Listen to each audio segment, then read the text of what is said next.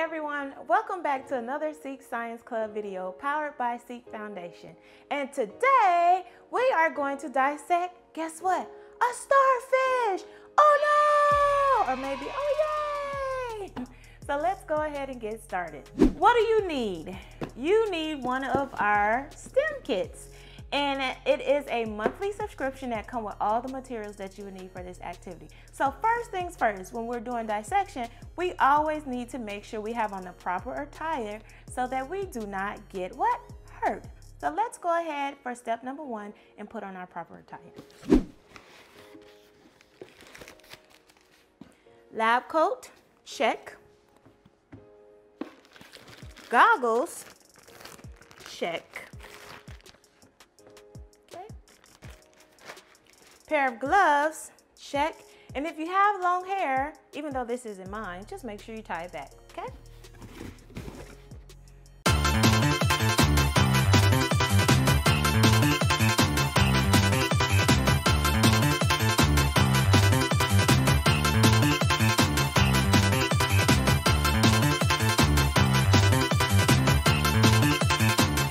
Step number 1, well, we already did number 1, duh. We're going to take out our starfish and we are going to cut it open and see what parts of the starfish can we identify, all right? What kind of place is this? So let's identify 4 parts of a starfish: madreporite, the central disc, the mouth, and maybe we can look at what is called 2 feet. Did you know that? Starfish, they actually have something called 2 feet. So let's get started. The central disc is right here. This is the front part. This is the back part of the starfish, which is also known as a sea star.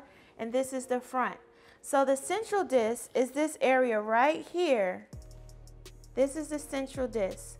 And then you have the madreporite. It's a light little circle.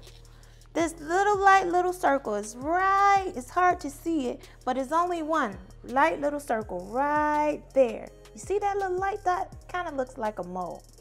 So that light little circle is the madreporite, and it helps to filter out water that comes in and out of the starfish, which is also known as a sea star, all right?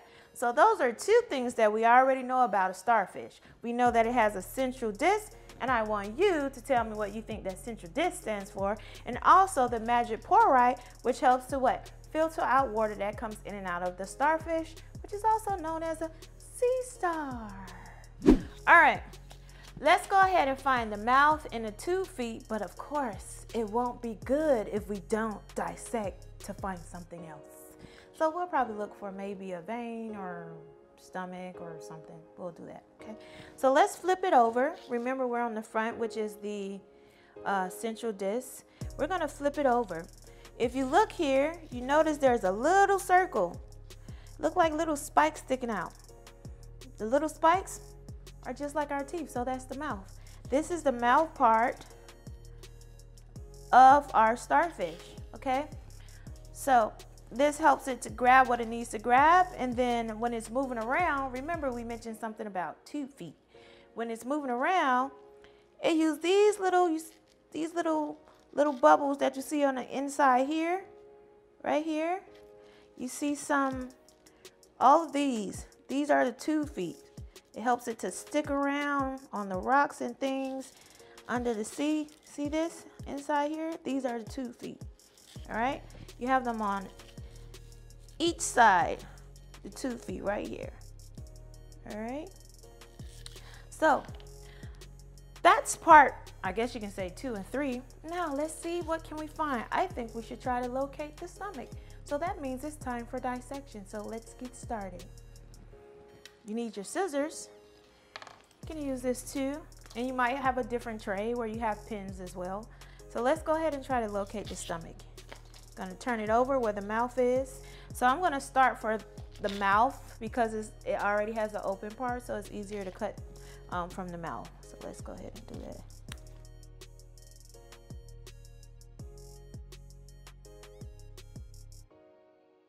All right, so if you notice here, These are digestive glands right here. Okay. These are glands for the digestive system. Now let's find the stomach.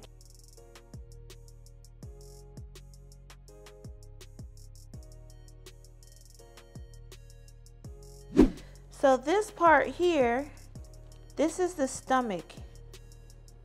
That's where all the food goes, right there. Stomach, let's see what's in there. Nothing. Died on an empty stomach. Okay. So there's more parts that you can learn and explore, at least maybe 5 to 7 that I remember within a starfish. That's called a sea star. So hopefully you enjoyed this quick little demonstration, and I want you to go ahead and continue to explore, because these are practical skills to learn the anatomy of a starfish. And share with us, share us videos, make sure you share pictures, and don't forget to subscribe to our YouTube channel and share with a friend. See you later. Bye.